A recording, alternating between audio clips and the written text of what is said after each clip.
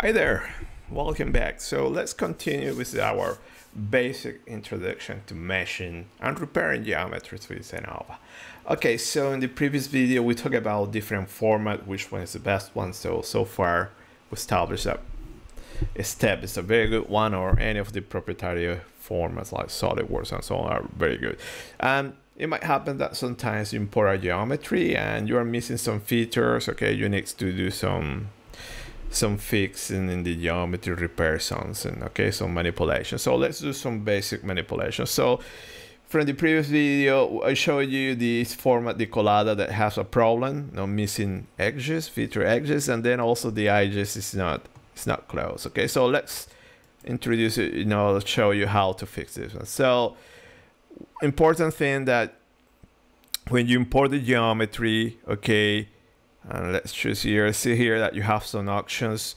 Okay, feature angle. So as you reduce this value, you are going to extract more features, more edges, depending on the geometry. So likely this will work very well in this TL. If you have parametric CAD geometries, pretty much I think this doesn't have any influence. Okay, but also you can define here, you click here, you can define some options, some default options. So as you go here into import here, you can define some basic values, okay, if you want to change something. Okay, so that's up to you. Okay, so geometry is very important. Okay, and bringing back here our geometry. So this is what we're doing, and I want to stress that you need to work with solid models. Okay, so if you use a decent CAD application, everything will be a solid model. Okay, so in this case I'm using Onshape. I love it. Okay, so but it doesn't matter, you can use any decent CAD and you always will generate a solid. Okay, however, you have the option to generate surfaces, and I don't recommend, you see here that we have a surface, same geometry with a surface. Avoid surfaces. Surfaces can give you problems. Okay, so try to avoid, always at the end get a closed model. So now from top of my memory, I think Rhino 3D is a surface based application, and if you have used Rhino geometries in my site, I have used, and it's terrible, okay, because then you have the surfaces that they are not matching and so on. So the idea of having a solid model is that you are doing a sanity checks and everything is matching. There are no small gaps and so on. And then when you move into Ennova, then you have the second test, that is the volume there that we're going to see later. So in this case, we're working with an internal geometry. Now we want to model the flow inside the pipe, but the same workflow same will apply if we use an external aerodynamics, okay, or aerodynamics in this case. So see that we have an impeller and we want to simulate everything outside that, and eventually probably this impeller will be rotating. So later we're going to do this case, but just to show you that in this case we have different volumes, okay, how we can create different zones. Okay, but the idea is always the same. Always try to get solid models. Okay, so that being said, let's go back here on the colada. What we have here, the first problem is that we're missing the edges. So if you're missing edges, or if you want to capture more edges, remember you go here in your tree geometry. Okay, you have different options here. We're working in geometry, identify the geometry. Okay, and here you have create feature edge. Click there, select your angle, deselect different options here. So I will leave it as it is in this case, and asset, and there you go. You have your edges, and now it's a double edges. They are all black, and you can use that information to do your mesh. Okay, so this is the basic fix. So for instance, you are not happy with this one because it didn't close the whole loop. Okay, you can just select again and create features, reduce that angle. Let me put 30. And there you go, 30 works fine. Okay, so this is when you are missing edges, okay, how you do. So now let's go back to the edges. Okay, we talk about the edges, okay, of all the formats. It didn't close the whole geometry. So in this case, as we have, these are called direct edges, are called single edges. They are only attached to a single surface. So here we have gaps, we have surfaces. This is not a solid, didn't manage to close that solid. So how do we repair this in here? So always stay in geometry, okay, and now you start to select surfaces or edges now to apply your repair. So in this case, it pretty much will be everything in surfaces. So if I select this face, see that it goes purple there, pink, Control, multiple selections. So you select these two, and what we want to do is intersect these ones to have a close edge. Okay, so if you right click now, here you have many options and you have intersect surfaces, and see that now it's black. And we do the same with all faces. Okay, so I will do this and this, intersect this and this, and let me select the other one. Let me see if it works. Sometimes it doesn't work, so okay, it worked. And now let me intersect this and this, and see that everything now is nicely black. And I left this one to the end just to show you something, because also depends in the order of the selection. Okay, so I would select this to this, intersect, and see that what I have here now, these edges there. I have red, that we know what are red, but now we have a new one which is yellow. Okay, so it's connected to multiple surfaces. So this is not good. Okay, so it's splitting in a strange way the surface. So remember, this is automatic. So what it's doing is connecting this topology to this, but it's trying to follow some features here. You know, there is some under this, there is some parameterization in the file. So it's trying to follow something, and it's giving this problem. Okay, so we select it from here to here. So remember, you have undo. Okay, yes, we went back to the previous state, and now let me select from here to here, intersect, and see that now is a beautiful black line as we want. So now this is a proper close. You visually inspect, hide the surfaces, nothing strange there, and you can work. So it's quite strange, that previous step, that the order matters, and it's many things, how you choose things might have an importance. So sometimes if you apply some fix, in this case surfaces, and you don't get a good result, just go back and try to do it in another order. Okay, so in this case we work only with surfaces. I want to point out that you can apply similar fixings to edges. Okay, so you have different options. In this case we don't need to. Okay, but later I will bring another geometry where we need to fix edges, but the idea is the same: merge edges, create vertices here, and so on. So for instance, if I look at this geometry, I look at this edge.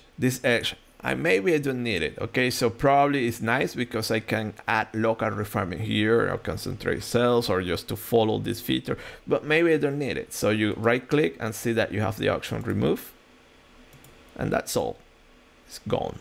Okay, and same will happen with this one. You don't need it, so see that you have it just in one side.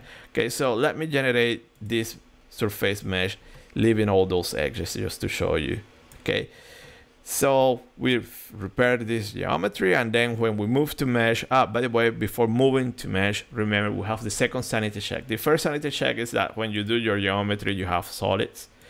Okay, and then Ennova force you to have another sanity check, because it might happen that you're saving the wrong format, or something happened, saving the file, whatever. So right click and you create your volume. You have your volume, no error, so that you can move now to the next step, which is meshing. Okay, we're now in meshing here, and let's click here to bring global parameters. Okay, so let me define just the maximum size, nothing else. Okay, that is more than enough for this basic case, and let me put it. Okay, that is okay. And then I just want to do surface mesh. Okay, so remember the topology base. Okay, it is from surface to boundary layer to volume mesh. Then we have some other techniques of three. If you're familiar with the snappy, this will be the equivalent. And then we have the string wrap mesh. Okay, which is slightly different, but they are similar. So let's work here, and I generate this mesh. And let's see what we have. Let me change the color. Okay, it's not very visible. So color, and let me put green, and see that we have this. Okay, it's a nice mesh. Nothing strange. Okay, but sometimes it might happen. Okay, when you have these hard features there, so those hard edges and nodes, that the application, the meshing tool may try to follow this and can give you problems, and sometimes you might need to erase some of those. So for instance, we have this one here, and let's see if I would recall. Let me go here, 0.5, and this one probably will give me some strange behavior there. Okay, so see that what I was telling you. So as you look at from one side here, everything looks cool. But now when you look at here, see that the meshing tool is trying to follow that edge that you have there. Okay, which is not bad, it's good. Okay, but in this case, it worked in this way. So here it requires some manual intervention. Okay, so remember that automatic sometimes it's not entirely true, but it's not a problem since it can be fixed. But here you can fix by adding local refinement and forcing some specific behavior. But I know that my specific problem here, and if I bring back the geometry, is that a specific edge that I have there. It's not the node, it's only the edge. So if I go back to my underlying problem, which is the geometry, okay, and I select here, okay, let me edge, okay, let me delete mesh, select the edge, okay, and remove. Yes, I remove the edge from my topology, okay, and now I go back to meshing, and hopefully it will work fine. And there you go, same parameters, but see that we erased that information there, and now it's working fine. Okay, so always inspect as you see those problems, and any meshing tools you have used, sometimes you see that you have now when you have edges colliding or surfaces intersecting, that the mesh tends to be finer there, but it's just because it's following that topology. Okay, so it's a topology mesh based tool. Is you use a fault tolerant like a snappy X mesh, that pretty much doesn't apply. Okay, but this is the really robust meshing. Okay, and at this point, I think to show you that we have here uniform but also local refinement. So if I go back to geometry, okay, and here's where I need to apply local refinement. So for instance, I can select this edge, right click, and see that you have this option. Okay, set mesh parameters. So later we're going to talk about what is this specific one, because it's a very nice feature I really like, but we're more interested in set size.